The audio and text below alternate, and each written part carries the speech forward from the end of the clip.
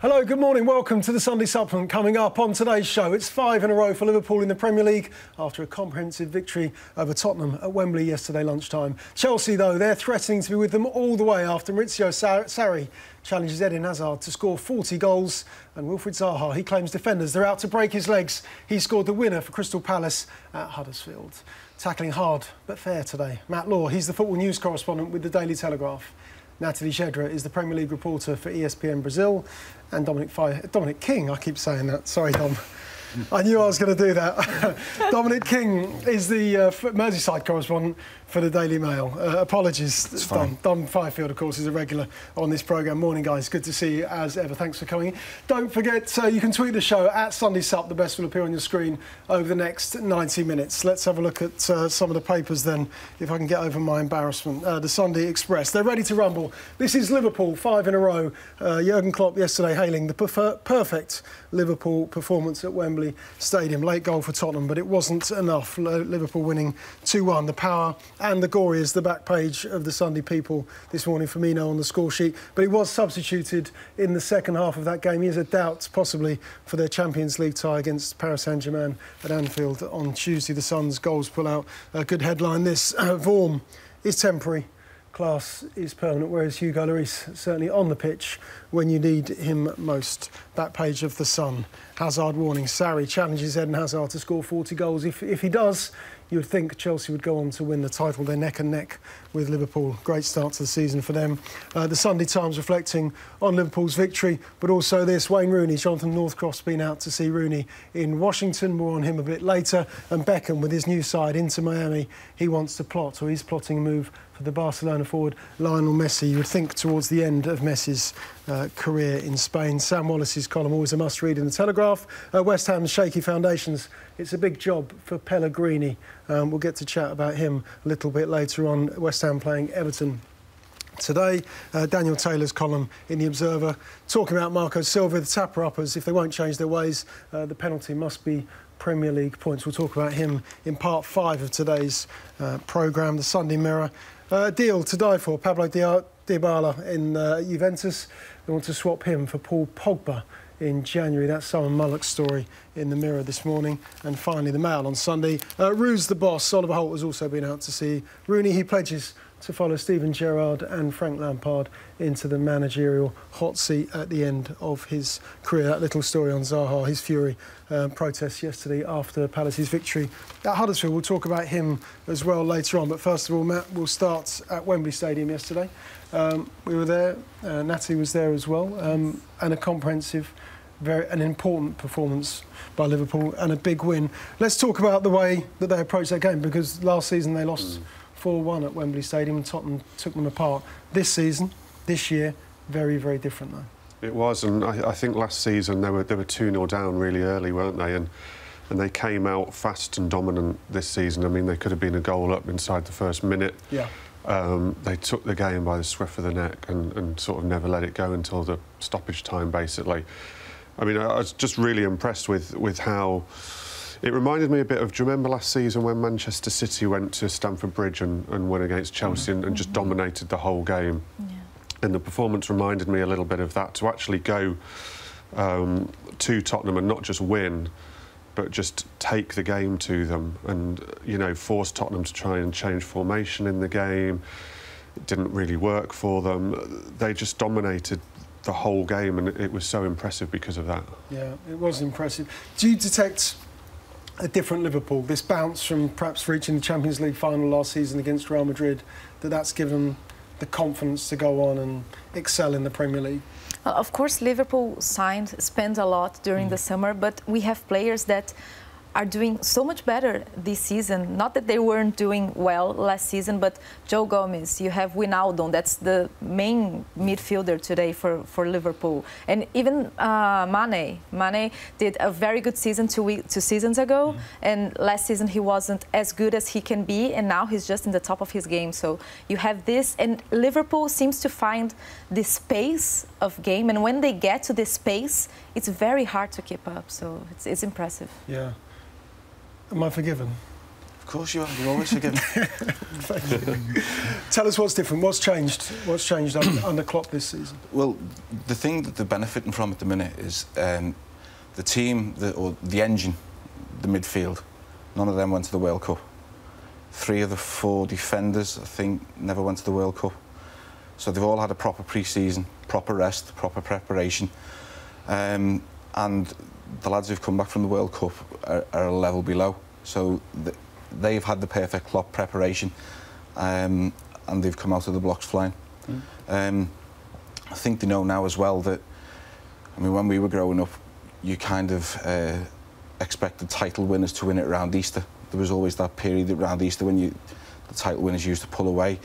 I think in recent years, the title gets won in September, October, with the Leicester, Chelsea with Mourinho, Pep last year, win after win after win. And if you lose ground, you can't make it up on these teams. So Liverpool needed to do that.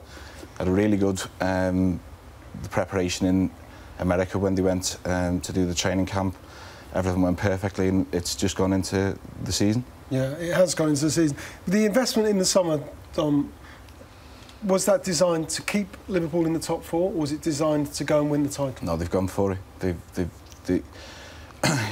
It's all very well going out and strengthening the squad with a £20 million player here, 25 million there. They needed a goalkeeper. Absolutely needed a goalkeeper. They've gone out and gone one of the best in the business.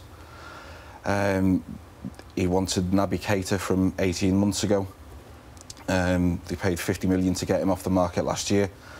He was essential that they got him because you can see the difference that he's added with the way he can run with it, the passes that he sees, the energy that he's got. He was essential. Fabinho, he's had a difficult start in terms of getting adjusted, but Liverpool could end up playing 65 games this year, and he's going to play a part. And then the business for Shaqiri, for the price that they paid for him, was a steal, really. You know, he's come in and he's added depth, because that was the one thing towards the end of last season, was they just didn't have depth, and you've seen that in the Champions League final when they couldn't make changes. Is Alisson an obvious upgrade in goal for Liverpool? And you talked to us about his evolution as a goalkeeper, because the demands from Klopp, this kind of sweeper keeper idea that is an obsession now not only in the Premier League, but in certainly top-level world football, Natalie. Has he had to change his game down the years? He matured a lot, and especially in his final year at Roma. Brazilians were a little bit suspicious at first when he started to being called up for the national team, because he didn't play so much for Roma, and his last season was brilliant, and he has this presence in the pitch that just gives the players a sense of security, you know. I think that's very impressive. Although the fact, moreover, he's very good technically, and he plays really well with his feet, but above it all, he's a great goalkeeper. I did an interview with Klopp during this season, and he was highly impressed. He was like, what a goalkeeper Alisson is. So it's nice to see him having such an impact as soon as he got to Liverpool. Yeah. But has he changed in the idea that, you know, he's been the demand to play with his feet, to play out from the back? I mean, yesterday there was a couple of times yesterday where he drilled balls out. I think Trent Alexander-Arnold, one had sailed straight over his head, an angled ball, and it didn't seem that it was entirely sure what he was being asked to do in certain situations. Yeah, I think after what happened at Leicester, maybe he will choose more the moments that he will use his feet, but he will definitely keep using his feet, because it's a big asset for him, and he does it really well. And I don't think he changed. He evolved in this aspect during the years, and I think he's in a very good level today. That's the thing Natalie said about his passing. It struck the players straight away. They know in the first couple of training sessions that they were with him, it's the quality of the ball that he was putting out to them. It was like drilled, and he's also added this sort of security, confidence that they know that what's behind them now is basically unflappable. I'm not sure that the level of trust was there with Karius last year. Obviously, what happened in the Champions League final happened. But, he's just a massive upgrade, and the players know there's a different level of trust with him and with Van Dijk that they can then concentrate on the attack, knowing that what's behind them is the best. They've got some security behind them. Matt, every time we see Jurgen Klopp, we try and tease it out of him that this is the year, the challenge to win the Premier League title. But he's very, very reluctant to get involved in that. Is that a deliberate strategy for him? Because he's in charge of a huge club, the demands are obvious, the investment is obvious, the way the team is playing, that everyone's enjoying watching them play, but he's refusing to get carried away. It's just sensible, isn't it? I mean, we're 5 games, and I actually agree with Dom that quite often these days the league either gets won or you know the 2 teams who are going for the league in sort of late September, early October. But it'd be crazy for a manager to get drawn into talking about the title after 5 games. They'd just be setting themselves up for a fall. I mean, Liverpool's recruitment has been sensational over the last sort of 18 months, and you know, when Manchester City won the title, their recruitment had been the best. When Chelsea won the title before that, their recruitment had been the best. And it looks to me at the moment, Liverpool look like the only club in the summer and going back the previous January, because obviously they got some deals kind of sorted then, who've actually got what they wanted and what they needed in the end. Yeah. Whereas I think most clubs suffered a really difficult transfer window. Even Manchester City, who, you know, they wanted Jorginho, they didn't get him, and they didn't end up getting that player at all in the end. So I think that is a huge, huge bonus for Liverpool, that they're the one club who have got exactly what they needed and what they wanted. Yeah. What's impressed me, Natalie, is that every single type of challenge that they faced this season, West Ham opening weekend of the season, OK, they're new signings, let's see what you can do. They go and they put them away 4-0. Pellegrini, of course, in charge of his first game. Then it's on to Crystal Palace, the intensity, the volatile atmosphere. Can they deal with that? Yes, they can. They go and win again. Brighton at home, OK, wasn't a great performance, but they held on to win that game. Yesterday, they go to Tottenham and put in a level of performance that we certainly perhaps hadn't seen from them in previous years, certainly when we compare it with the Tottenham game last season. So they're just, every type of challenge, they deal with them. They seem to have solutions everywhere on the pitch. They're efficient. They're not always brilliant. If you saw Crystal Palace, you know that. If you saw the Brighton match as well. But they're efficient. They know how to search for alternatives, and they have this identity that's so strong at this point that they just find solutions. It's impressive in this sense. I think that the 2 challenges for Klopp is going to be the Champions League starting and combining that, and you see with the teams how they manage that as to whether that's going to help them to win the title. And then secondly, I think over the course of the season, they've got such a big squad and such depth now. Can he keep them all happy? They'll all be happy now. It's early in the season and the sun's shining and it all feels great, and players will accept that they've been to the World Cup, so they'll sit on the bench a bit more. But, you know, come January, February, can he keep all those players happy, which Guardiola managed to do at City, and Klopp will have to do at Liverpool too. That's a good point, Matt. Jordan Henderson, one of those players. Yeah. Captain of the club. You mentioned right at the start, and it's perhaps a point that we overlook at times, is the World Cup effect. Yeah. He's a guy who went to the World Cup. Yeah, well, it was deliberate yesterday. He's looking after Jordan. Jordan knows he's not at the level that he needs to be at the minute. He knows that? Yeah, he knows it. Well, he came back to training on August the 5th. So if you try and equate that, he'd basically just be ready for his first game of the season. He's miles behind them, and he knows that himself. I think he could probably play against Paris Saint-Germain on Tuesday night. But at the minute, he's looking after them. And I think it's going to be noticeable with the Tottenham lads as well, who've been away with England. They've had a huge sort of demand on them through the summer, and then not being able to condition themselves in the way that they would, you know, the tapered games all the way through the season. So they're going to have to look after them at this stage of the season, so they'll be effective come later on. But I mean, I know people sort of raised eyebrows about why the captain's not in the team for a game of that magnitude, but it's a deliberate plan to look after him. OK. So can they make it stick? 5 wins in a row. They're up there with Chelsea. May as well give us it now. Give them it now. Giving it all away. No, on this show. No, listen. They've given themselves a great platform, but I remember when Liverpool won 5 games at the start of the season in 1991 and finished, I think it was about 10 or 11 points behind Arsenal. There's a long, long way to go. Anything can happen. Yep. All I would say is they're going to be right in the mix. Yeah, in the mix. We thought Tottenham would be in the mix, but what's happened to them? Brilliant victory. One of the milestones of the season was clearly the 3-0 victory at Manchester United. Yeah. And then they played Watford.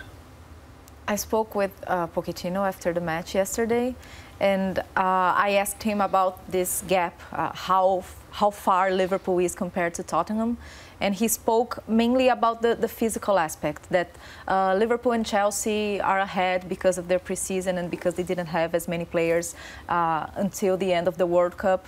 But it's not only that.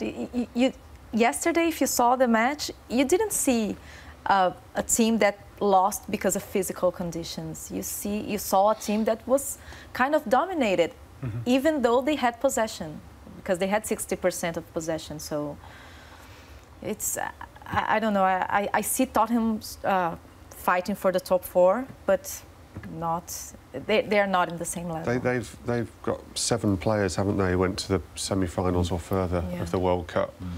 And looking at them yesterday, I don't think it's just a physical thing with that. I think there's a mental fatigue within that as well, because they were so sloppy. I mean, like you say, they had a lot of the ball and a lot of possession, and yet they were really sloppy in possession. The amount of time they actually played Liverpool through themselves, you know, Dyer did it, Toby Alderweireld did it, Moussa Dembele did it. And it looked almost like it was almost a mental thing as much as a physical thing with them. And I do think that squad is really, really stretched at the moment. They can't afford to leave people out like Liverpool can with Jordan Henderson. Is it fragile? Because after the Watford game, Pochettino had every right, certainly, to be critical with his side. OK, he did it publicly, but it was very obvious that privately he could have done that too, because the performance wasn't acceptable for a side that's just beaten Manchester United 3-0. Yesterday was very different, though. He took a completely different approach to the way that his side performed. And a lot of people who were at that game yesterday said, well, this is the same as Watford, only different opponents. Yeah, I mean, he said it was nothing to do with attitudes yesterday, didn't he? Whereas with Watford, he was very harsh on them because he felt the attitude wasn't right. I mean, what struck me this season, I went and did his press conference after, his first press conference after the Man United game, and we all went up expecting it to be buoyant and really kind of celebratory. And he battered the team. He came in a terrible mood, and he absolutely battered the team and players. And he said, his exact words were, if we keep playing like that, we will crash. And it's felt like he knows, he must be seeing it on the training pitch. He must see that they're not at their normal level at the moment. And even when the results were going well in the first few weeks of the season, he felt that the results were masking the reality, and that the reality is now that what we're seeing. But he does have to be careful. He can't question their attitudes. He's got to work with this same group of players all season. They play on Tuesday, a tough match in Milan. So he can't just keep battering their attitudes, I suppose. But, I mean, they keep conceding off set plays. They don't seem to be able to sort that out. The sloppiness within the game's been there, it's the same mistakes at the moment that for some reason they can't sort them out. And Harry Kane as well up front. I mean, he just looks tired, but no one wants to give him a break. OK, Gareth Southgate put him on the substitutes bench against Switzerland, but did call on him eventually on Tuesday at the King Power. Apparently, not even Harry Kane wants to give Harry Kane a break because yesterday after the match he said that he wasn't tired at all, and well, when you're a striker people always have to find a reason, but if you score 2 matches in a row, people just stop saying anything about your game. And he was asked, okay, in a perfect world, would you like some rest? And he said, absolutely not, I quote. Yeah. So he always wants, I mean, when he's injured, he always rushes himself back to play. He did that last season when he wanted the Golden Boot, didn't he? And perhaps he could do it a bit more. Possibly. I mean, you know, people at Tottenham will tell you that he is being rested, that he's not partaking in every training session, that they're trying to manage him through weeks. Not seeing him every day, I find it a difficult one to judge. But Harry Kane is really one of the worst players, is the wrong way to put it, but one of those players who will put pressure on the manager to play him every single week, whether he's injured, whether he's 100% fit. And it's a good thing a lot of the time. Good attitude, yeah, but he's struggling for goals and struggling for a little bit of form at the moment. OK, next up, we're going to talk about Chelsea. Their 5 wins on the spin as well after yesterday's demolition of Cardiff. Eden Hazard with a hat-trick. Can he get 40? Sarri seems to think so. More on him next.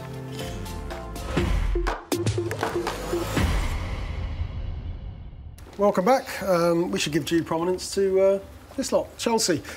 Big win for them yesterday, 4-1 against Cardiff at Stamford Bridge. Eden Hazard with a hat-trick, Matt. An impressive start to the season, but it seems like Chelsea, this is all under radar, that all the talk and the hysteria and the hype has been about Liverpool so far. Yeah. But Chelsea are doing a very, very good job with their new coach.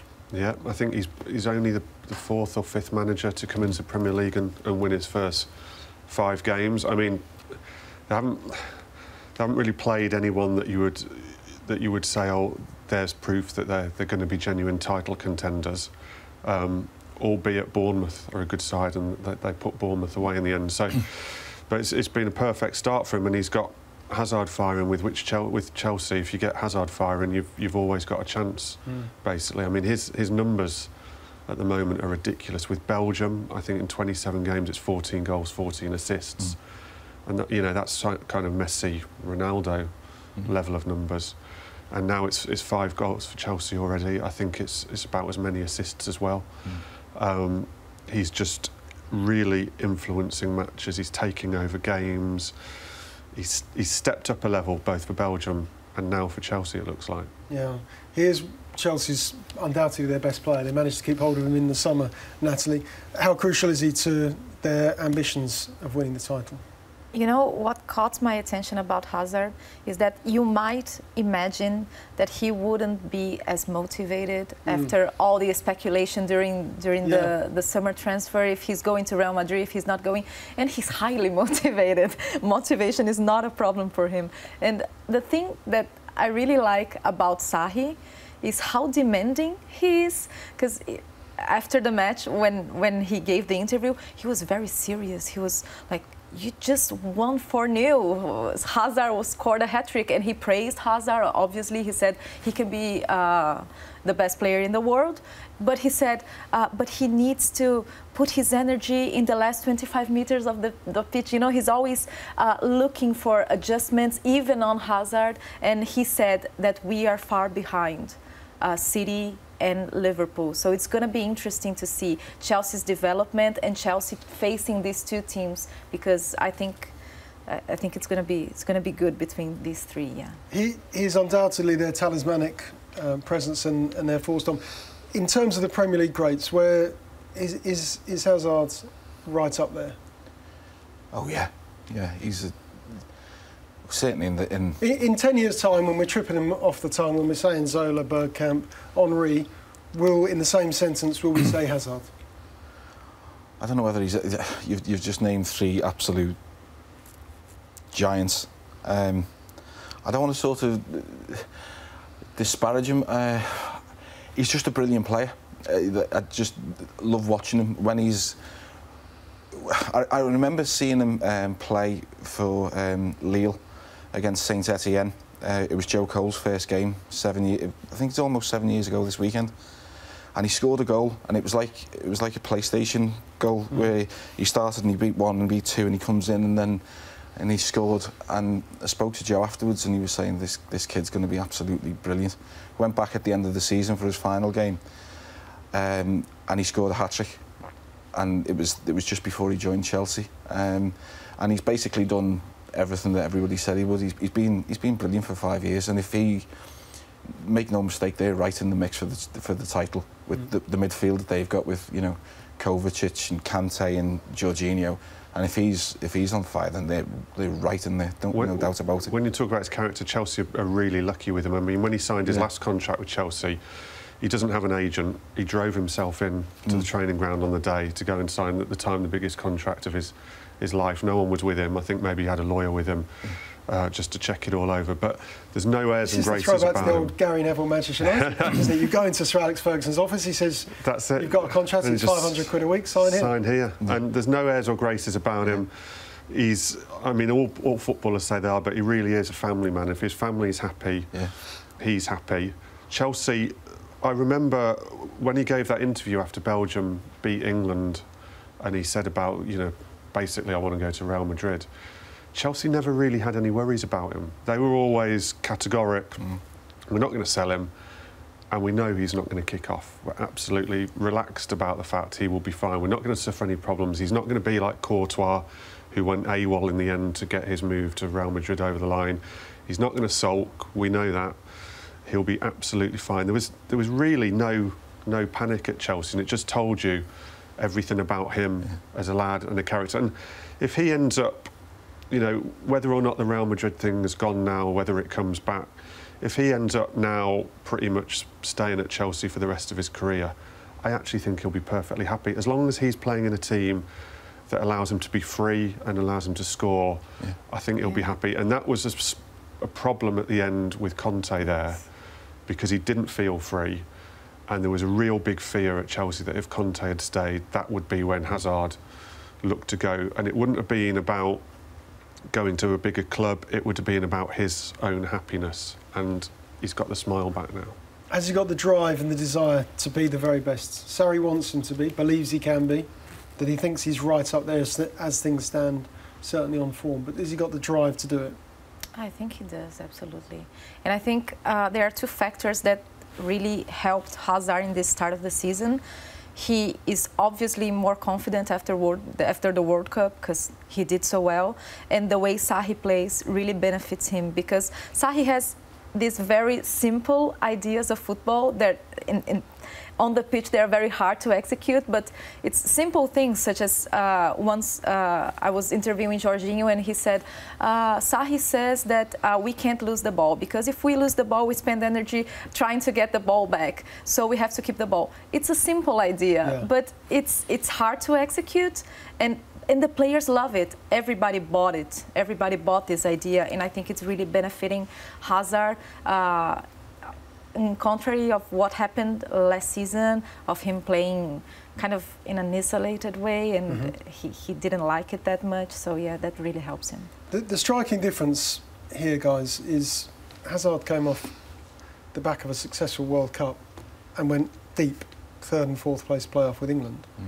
He's come back, scoring goals for fun, enjoying himself, lots of energy, smile on his face, and yet we're talking about Harry Kane, but he was Jordan rested. Henderson. Oh, he's tired. He was rested the first 3 games. He was on the bench for the first 3 games. OK, he came off the bench. Yes. But they did manage him. And, you know, whereas Tottenham can't leave, or don't feel like they can leave a Harry Kane on the bench, even if you're thinking you'll bring him on for 20 minutes, half an hour, Chelsea did the first 3 games. And he was brilliant when he came on. Those little cameos, he enjoyed himself, didn't he?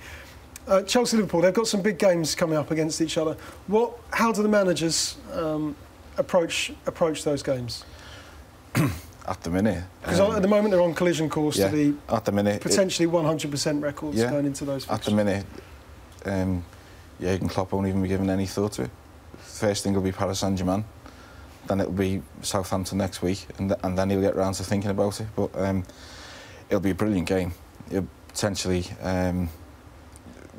I won't say decisive, but it's going to be a fascinating game, and kind of evoking memories of how it was in 2005 when the rivalry really burst from with Rafa and Jose Mourinho. Can I take you on a trip down memory lane? Of course if I can. Go on. Which was the best of those games? Which was the most intense? Second leg of the first semi-final in 2005.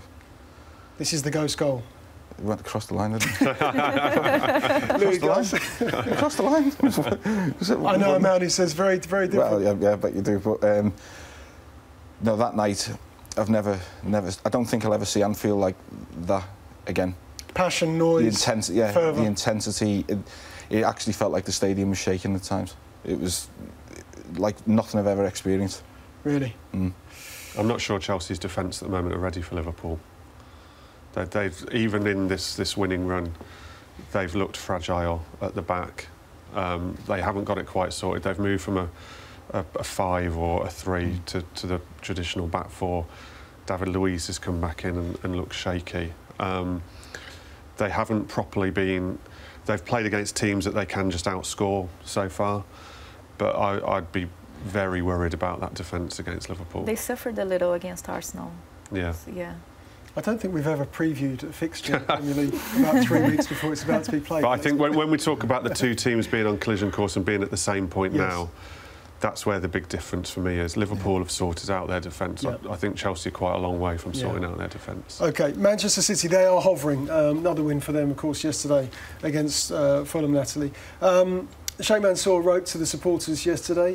It's 10 years. He's predicting another 10 years of success and promising 10 more years of another sort of fantasy journey in charge, and that they want to deliver more trophies.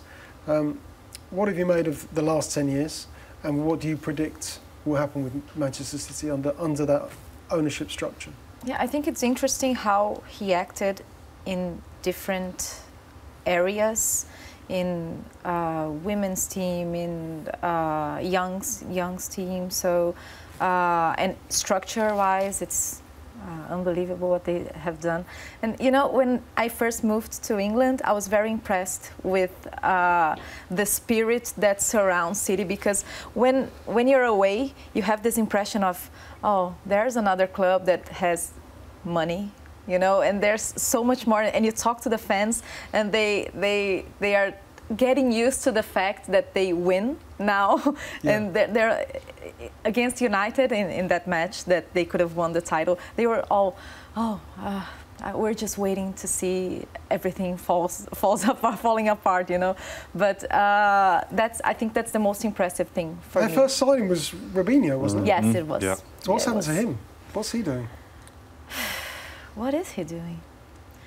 I'm going to Google it for you. Yeah, we'll Google it. I'm not sure. I'm sure I saw an interview with Robinho the other day. But it is, when you said when you were in Brazil and before the money came into Manchester City, what was your impressions of Manchester City? Because whenever we used to speak, in the past, before Manchester City started winning titles, on the continent, people would always refer to Manchester as Manchester United. Yes. But now, of course, we have to separate them between Manchester United and Manchester City. There's another club in town here, and they want to win trophies. But back in Brazil, what was your awareness of Manchester City as a club? No awareness, honestly. Manchester City went through a huge internationalization process, and now people are more and more aware of them, and they... you have fans, City fans in Brazil, but when they started, when they bought Robinho and even Tevez and like other players, people were like, but is Manchester... Until these days, people call United Manchester in Brazil. There's a bit of a struggle still, but it's impressive what they've done in internationally wise. Yeah. The wonders of modern technology. We've discovered that Robinho is now playing in Turkey. That's where he is, Timispor, reviving his career. Well, I just think it's amazing how... I started working at the Manchester Evening News 20 years ago, and one of the first jobs I did was going over to Platt Lane, and they were trying to get a story in the paper about... You're not here to write your autobiography. No, I'm going to give you a sort of... They were getting a story in the paper about getting new AstroTurf for the pitches in Platt Lane, which was the old training centre, and they're in League One. And, you know, they had games at York and whatever, and then to see where they are now with the players that they've got and whatever, it's just been an incredible journey. Yeah. More of the same. Are they as motivated and as hungry as they were last season to win the title? That's what we've got to see, isn't it? I mean, that is why so few teams managed to defend the title. I think United are the last team still to do it some time ago. And there's been a lot of times where you look at these teams and these clubs and you just think, how are they not going to dominate? How are they not going to just keep winning title after title? And yet, defending the title has been proved to be the hardest thing. And I think it is, if there is even that sort of 2-3% drop-off in motivation on it, someone else will come along and have the motivation. And, you know, there won't be a more motivated club than Liverpool to try and take it off them this season. Is there motivation as well to try and win the Champions League? I think Pep Guardiola would tell you that the Premier League is still the biggest thing for him. I think for Manchester City fans, the Premier League is definitely still the biggest thing.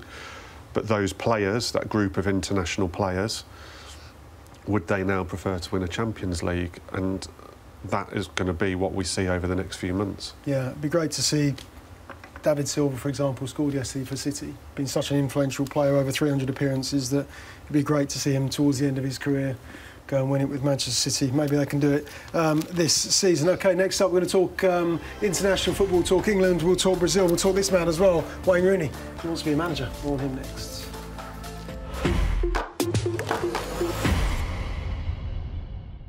Welcome back to the Sunday Supplement. With us this morning, Matt Law, Natalie Gedra and Dominic King. Let's have a look and remind you of the papers this morning. Sunday Express, ready to rumble. Liverpool, good win for them. Big win yesterday at Wembley Stadium against Tottenham, 2-1. 5 wins in a row.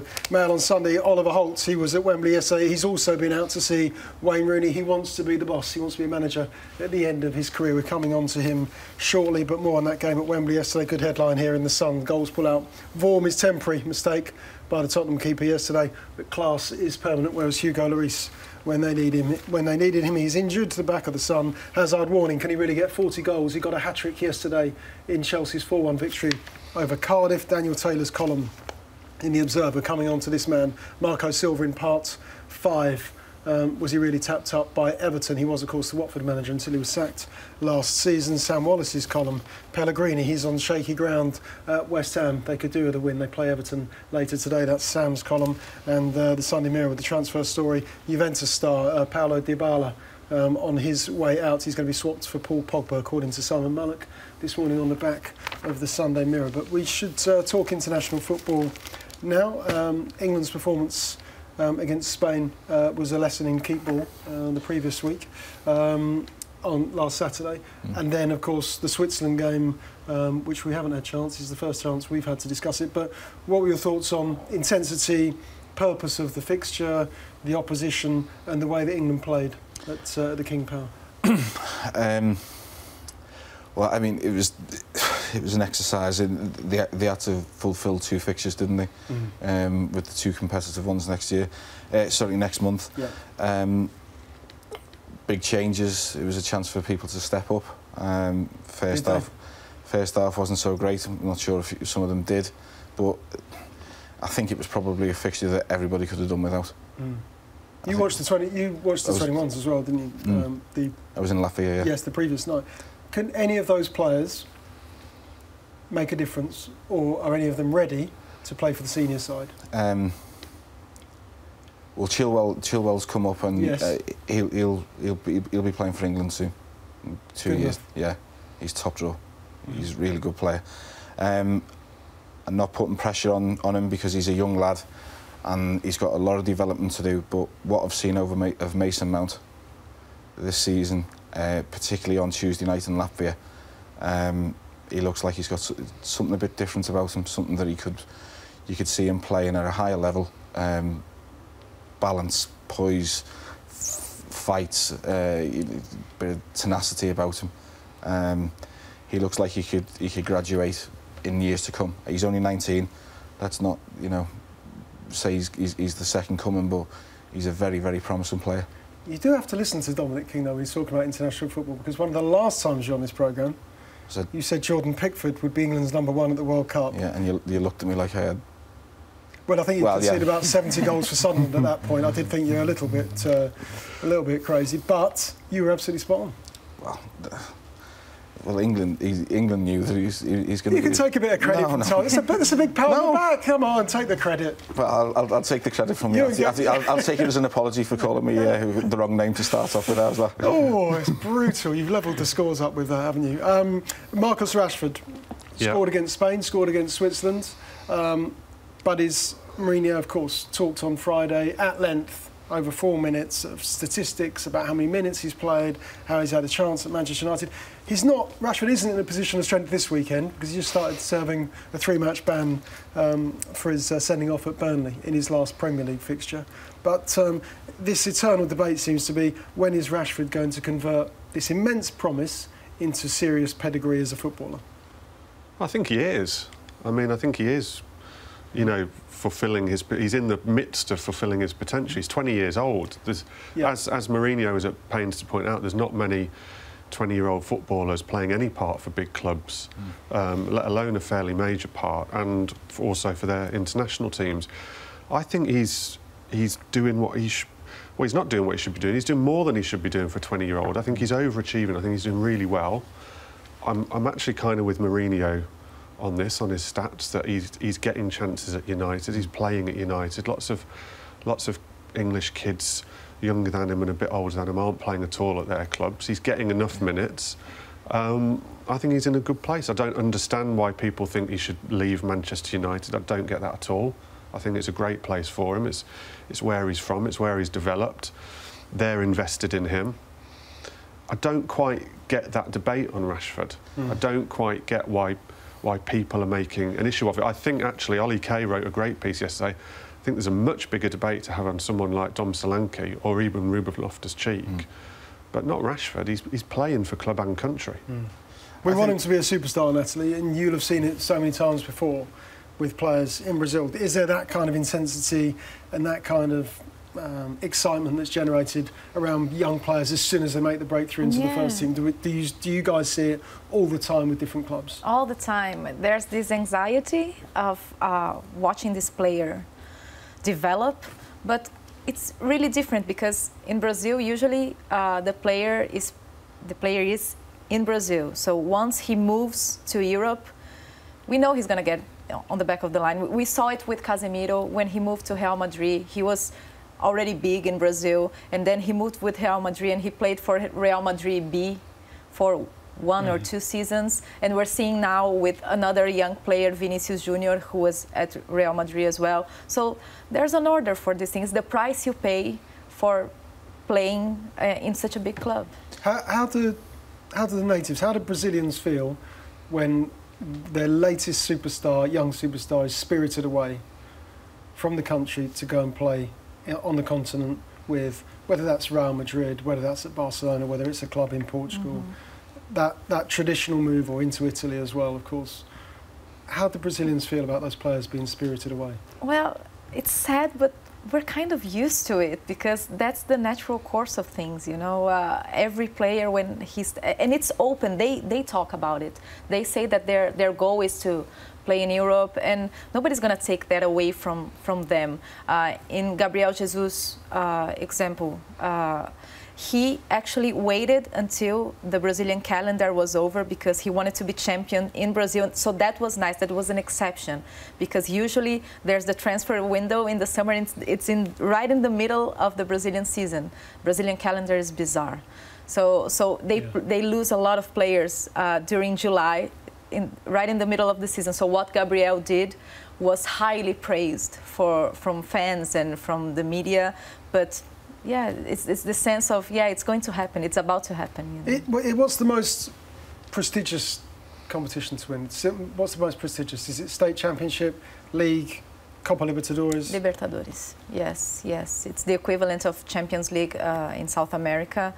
It's a very peculiar competition because the logistics are complicated. You play on the altitude. The characteristics of the teams, they are very... There's a lot of struggle. There's the atmosphere of the fans. It's hostile. So there are a lot of things to overcome to win Libertadores. The ultimate test. Yes, it's a very big thing, yeah. Yeah. In terms of England's next matches, which of course come up next month, Croatia, which will be behind closed doors because of their own supporters can't behave themselves, and also the fixture in Spain. What does Gareth Southgate look to do in those fixtures? Well, has it worked out that England can't qualify? Not yet. How does it work? Well, if there's 3 teams in the Nations League, and if they beat Croatia and beat Spain, if they beat Croatia over 2 legs and beat Spain, then they'll potentially win the group, won't they? Yeah. We'll be in the Nations League final next summer. That'll be something to get excited about. I think he just has to look at it as another building block towards Euro 2020 and try and improve on, learn the lessons that they were taught last week by Spain. Try and get closer to them. Try and settle the score with Croatia from the summer and move on. Sam Wallace, Matt, said he made a point. I think it was on Twitter during the game that, well, we can kind of accept not having the ball against Spain at Wembley. It's not ideal and we don't like it, we don't enjoy it in our own backyard, and it's not pleasant. But it's a bit different when Switzerland are doing it. Yeah, I mean, even though, OK, I accept England won the fixture, but at times... It was keep ball for Switzerland. Rounded side. Yeah, I mean, we said it's keep ball for Spain. It's keep ball for Switzerland in the first half. And Shaqiri, who's obviously on the bench for Liverpool, ran the game. I mean, it was striking in the first half that he was by far the best midfielder on the pitch, which was a little bit concerning. Yeah, it didn't fill me with confidence, those two games, to be quite honest with you. And we've got to hope that maybe Croatia is still switched off after their World Cup. They got battered by Spain. But I think, I mean, it doesn't really matter whether or not we win that group, but you don't want to lose it and get relegated, because then the following summer you play in less prestigious games, which won't be seen as good for our development. So they'll be very, very determined not to finish bottom of the group. If it's any consolation, Brazil had a tie with Switzerland in the opening match of the World Cup. It was a very tough game. And you've just been to see the national team out in the US, out in America on their latest leg of their world tour. Post World Cup, what's the mood, and what has there been many changes to the squad and the ideas around that squad? Yeah, well, Brazil had 2 matches against the United States and El Salvador. Was highly criticized, actually, because you were always expecting Brazil to face big opponents, not El Salvador, number 72 in FIFA ranking. But 12 of the 23 players who were involved in these matches weren't at the World Cup. Tite is doing a lot of observations in this in September, October and November, because he wants to create a base for the matches in March to Copa America. We have Copa America in June. And the idea and the speech among all the players is that the bases are there. The work that has been done for the World Cup was really good. And now they have to keep going from that base. So it's not the feeling of big change. Tite is gonna give opportunity to younger players. There are some positions where we have players that are aging, especially defensive, especially in defense. But there's this sense of continuity, you know, that the work has been done. Tite was kept. He has a new contract for the next 4 years, and they just want to start from there. And actually, the Brazilians were proud of how the team performed at the World Cup. If you see the match against Belgium, was considering the last World Cup, the last game there. Yes. Well, you have to come back to that. Well, if you see Brazil and Belgium was one of the best matches in the World Cup. Was very good, very exciting, lots of opportunities, and they couldn't digest losing to Belgium so well, because they played well and they felt the preparation was really good. Is there still a mystique about the national team, or is it seen as a rampant commercial entity now? During the World Cup, you feel the mystique. Yeah. You do. But until you get to the World Cup, there's a lot of criticism and there's a lot of expectations, and everything is crucially analyzed, and you know, all the choices that Tite does. Recently he was very criticized for putting Neymar as captain now. So everything's really analyzed. But now we're in that phase. Actually, the Brazilians are patching up with their national team. It's an ongoing process. Okay, well, we're going to talk about Neymar next. You never thought you'd hear him in the same sentence as Wilfried Zaha, but you just did. We'll tell you why. That's coming next. Neymar and Wilfried Zaha.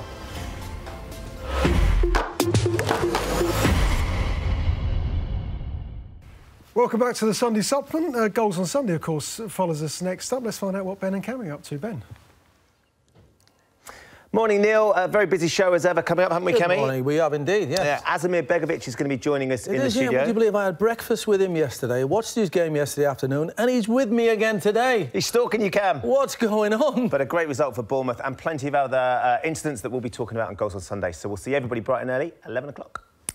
Certainly will. Ben and Cami with Goals on Sunday. That follows us, of course, on the Supplement. Let's talk Wilfried Zaha now. Scored yesterday, belting goal for Crystal Palace to win the game up at Huddersfield.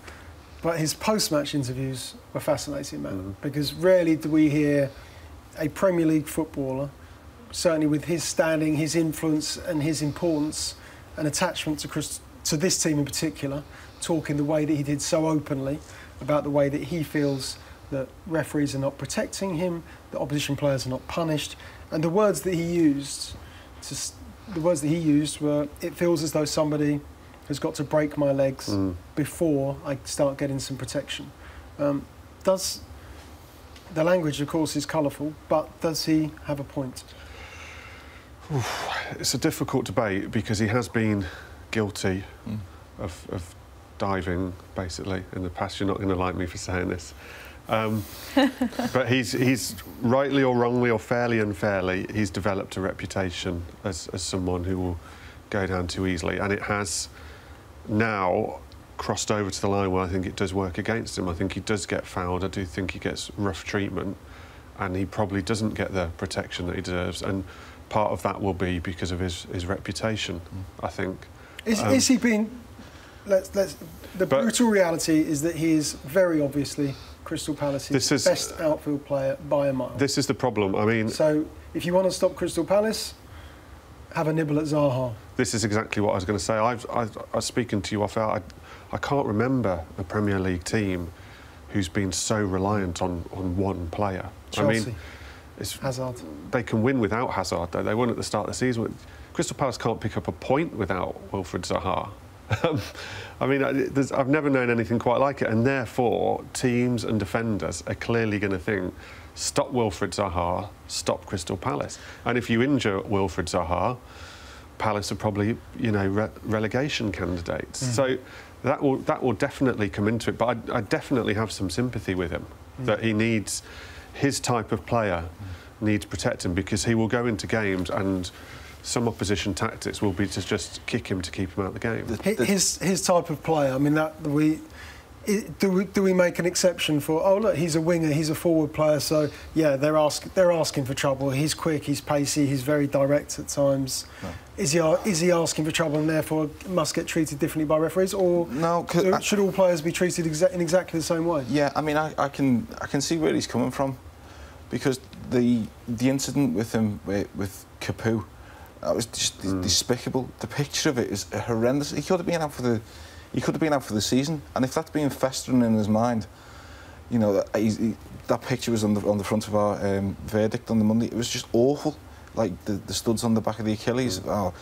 And from what I've heard of him, you tell me better, but people I know who've worked with him at Palace said he's one of the most honest, committed. He'll play through injuries. He just wants to get out there and play. Really, this attitude that he just wants to be out there. And if he feels that he's being targeted and kicked to pieces, then it'll be he's the best player, and yes, he is a target, but it will eventually come a point where it's wearing on him, and his frustrations have obviously bubbled over in that interview yesterday. But now I do have sympathy, really do. It bubbled over in a game that he'd just won for Crystal Palace. Yeah. That's what I found the most remarkable thing, that normally players just, OK, scored a great goal, take the adulation, accept it and move on to the next game. But he didn't. He said, actually, no, I've got something to say. Yeah. And in some ways it's better that he said it after a game where he's made a contribution like that. Because if he says it after a game in which he hasn't got a penalty or something and Palace have lost, then it sounds like it's sour grapes. But he said that from a point of authority. You know, I'll take my hat off to him. Harry the Hornet doesn't. Harry the Hornet's quit, hasn't he? It's big news. Big news of the week. Yeah. What does Zaha need some protection here? Or players of his... Let's not just restrict it to Zaha, let's open up to players of his ilk, with his ability, the players that we enjoy seeing, the entertainers, the players that we go to watch football to see something magical, something different, to change a game, to win a match. Do they need more protection?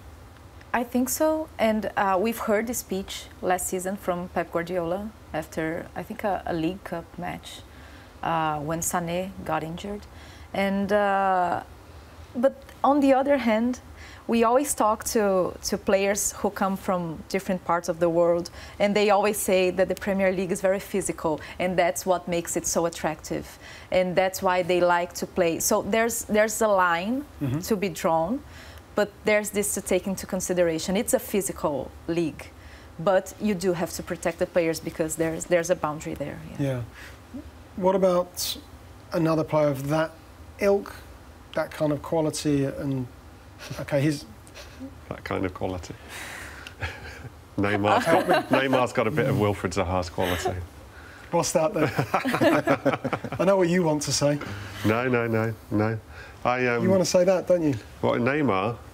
I mean, Neymar does for sure dive and roll. But the point I was making was that there are players that get you off your seat, that you have that enthusiasm, that raw emotion when you see them play. You think they're about to do something different. Well, that's Zaha for Palace. OK, let's isolate Neymar. He plays for Paris Saint-Germain in Brazil.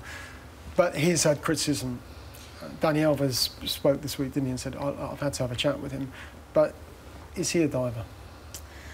There's something that we have to put into context. In Brazil, being a diver, sometimes it's praised. People actually demand this from some players. Why did you try to dive? You know, try to get the fall. And so that's a cultural thing. But even the Brazilians are annoyed by that, by the, not so much by the diving, but by the don't roll over, you know. That's what I heard so many times. Okay, you get the fall. We all know that Neymar gets fouled. Of course, he's been fouled his whole career, and he learned to respond well, especially in Barcelona. He wasn't like that, and now I think that the thing that annoys people the most is the theatrical part, and he's paying for that already, because against El Salvador, he had the contact with the defender. He went down because of the contact, but he got booked for diving, and he was very annoyed after the match because the referee booked him and smiled, like, and in the previous match against the United States, he got fouled, and the American defender was like, "Did you see the World Cup?" You could read his lips. Yes. Did you see the World Cup, to the referee? So he's gonna pay for it. He's already paying for it, and Brazilians are frustrated in this sense. One of the reasons that I think everyone respects Lionel Messi so much is, apart from his talent, is I can't remember. I'm sure someone out there will tell me that he's dived, but I can't remember ever seeing him dive. And he gets kicked to pieces, never complains, just gets up, keeps going. And OK, not everyone has to be like that, but it shows people will really respect you if you do that. And apart from his talent, people love Messi because of that, I think. Yeah. OK, we've just named 3 world superstars, Messi, Neymar, Zaha. Let's name a 4th, Wayne Rooney. Back page of the Mail on Sunday this morning, Sunday Times as well, we should say, have also interviewed Wayne Rooney out in Washington, where he's enjoying his new career. There's no question about that. But in this interview, Oliver Holt, Jonathan Northcott, he says he wants to be a manager. He wants to follow in the footsteps of Steven Gerrard, of course, at Rangers, Frank Lampard at Derby. Lampard sends off yesterday. But is Rooney management material? I don't doubt his desire to do it. I know how seriously he's taking it. He's doing his badges, and football's all he's known. Football's his life, and if he wants to prolong his career, then he's certainly got the presence. He has got presence. You know, from dealing with him at England, his achievements speak for themselves. So he'd command the respect of players. If he wants to have a go at it, well, you know, good luck to him. How long do you expect him to continue playing for? You saw him towards the end at Everton, not towards the end of his career, but towards the end of his Everton career last season.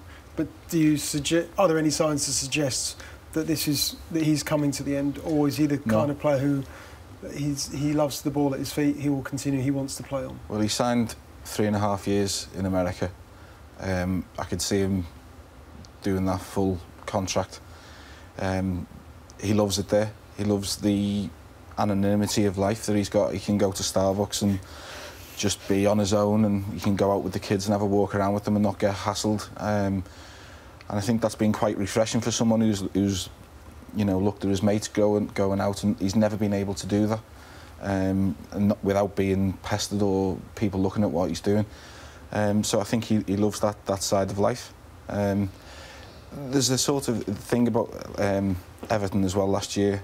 He was nowhere near as bad as some people have tried to sort of portray towards the end. He didn't play well under Sam Allardyce the last couple of months, but he was the reason Everton had something to cling on to before Christmas when he scored his goals. He provided all the best moments. The goal against West Ham, the equaliser against Liverpool at Anfield, the goal on his debut, goal against Man City. He was good. He was good for Everton. Is there a tinge of regret and sadness about the way that he left among Evertonians? Yeah. This isn't the way it was meant to be. It was meant to be a fairy tale. No. It's a shame. Some I think were ambivalent towards him going and sort of shrugged the shoulders and said, well, you know, he hadn't done it towards the end of last season.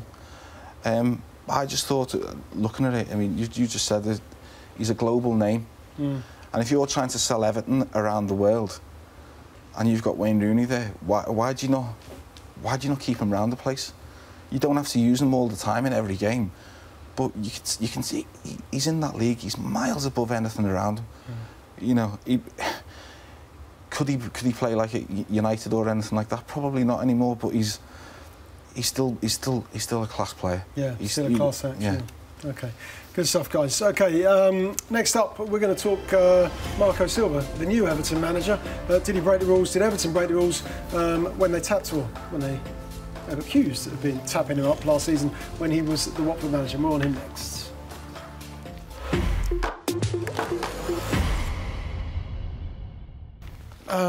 Let's talk Daniel Taylor's column, shall we? Yeah. If tapper-uppers won't change their ways, the penalty must be deducting points in the Premier League. That's Danny's column this morning. There's a sort of potted history of a number of cases down the years where clubs, managers, players have been tapped up, and some interesting stories from the past. But the current one, of course, which is what Daniel's dealing with in his column today, is Marco Silva, the curious case of Marco Silva, because Everton eventually got their man, and they did get him as their manager. But did they tap him up?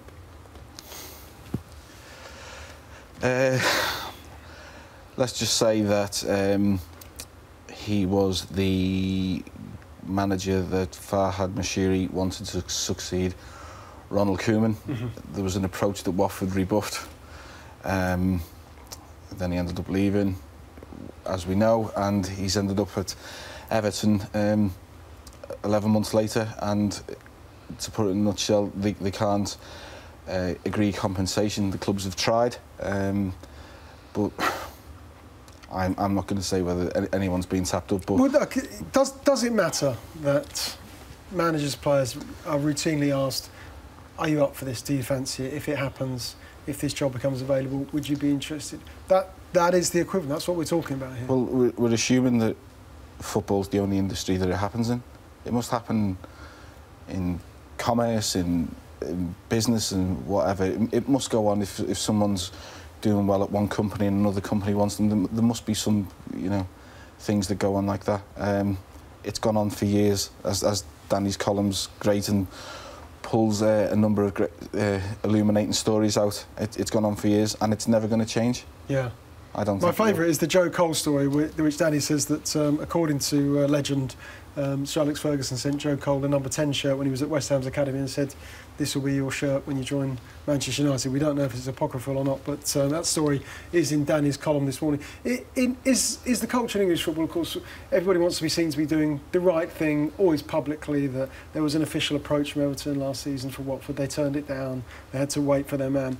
In Brazil, does anybody care about that stuff? Not as much as here. No, definitely not, yeah. And you see managers moving around all the time. If you want Zagallo, you can have him. Yes, exactly. Take him. If you want Scolari, definitely take him. Yes, take him. No, but even it's actually too much, because if you see, we were talking about that, if you see the history of the Brazilian managers, they worked all over the place. You go to Wikipedia, honestly, it's just like that. Yeah. Yes. The clubs that they've managed. That's why I'm always so impressed whenever I see a big idol. We were talking about Rooney turning into manager. That doesn't happen with the Brazilians, because they know they're going to get hammered, and they are afraid to stain their history, everything that they built in football. They're afraid to stain, because it's a tough market. Yeah. Can we see Ronald Jr. as as a manager?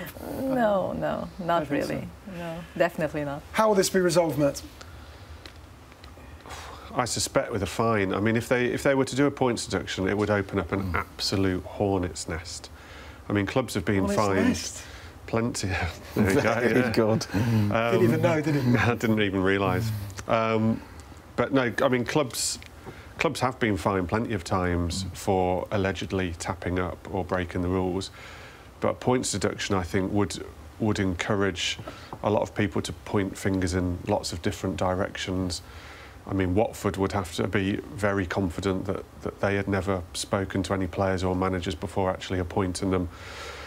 I can't see the Premier League wanting to open that up particularly. I mean, I've got to say, I'm a bit surprised by Watford's stance, just in that I think most football clubs and most chief executives and chairmen just accept that it just happened, it's just part of it. And if someone's doing it to you one time, you're going to be ended up... Yeah. It goes down the food chain. You know, if a top four club's doing it to a mid-ranking Premier League club, then the mid-ranking Premier League club's doing it to a bottom and they're doing it to a Championship club. And it all just filters down the food chain. And I think, generally, most people are sort of adult enough to accept that. This does feel like a personal grudge with the whole Watford and Silva thing. And it feels like they want to punish him as much as they want to punish Everton. Didn't stop them signing Richarlison, though, did it? Yeah. I mean, they managed to negotiate. They managed to negotiate his sale. Yeah, and Richarlison really likes Marcus Silva, so that was definitely. And they would have never spoken at all. Absolutely not. No. Making his mark with Brazil as well. Yes, he did really well in the 2 friendly matches. He scored twice. He shows a lot of character, a lot of personality, but the big question mark regarding Richarlison is if he's going to maintain it. At Everton, at Watford he didn't, at Everton now, and in the Brazilian squad, if he's going to maintain this high level of performance, Yeah, he started well. The fans have taken to him straight away, so he just, we've seen what he started well at Watford. We need to see whether he'll sustain it. Yeah, he's very talented, Very talented. A quick word on Pellegrini, because that's Everton's opponents today. If he loses today, heat on, pressure on? I don't think he's in danger of getting the sack. Okay. I don't think they're quick sackers. I certainly would think that he's got till the new year. I mean, they famously let Avram Grant sleepwalk into relegation. I can't see them doing that again, but I don't think he'd be in danger of the sack. But it's a real must not lose for West Ham. Yeah, it feels like that, doesn't it? OK. Thanks very much. We've run out of time. It's a Sunday supplement first today. 2 croissants on every... or 2 pastries on every single guest's plates. Not one I'm eating. What's going on? Athlete. Oh, you know. OK, thanks very much for joining us this morning. Matt Law, Natalie Gedra and Dom King.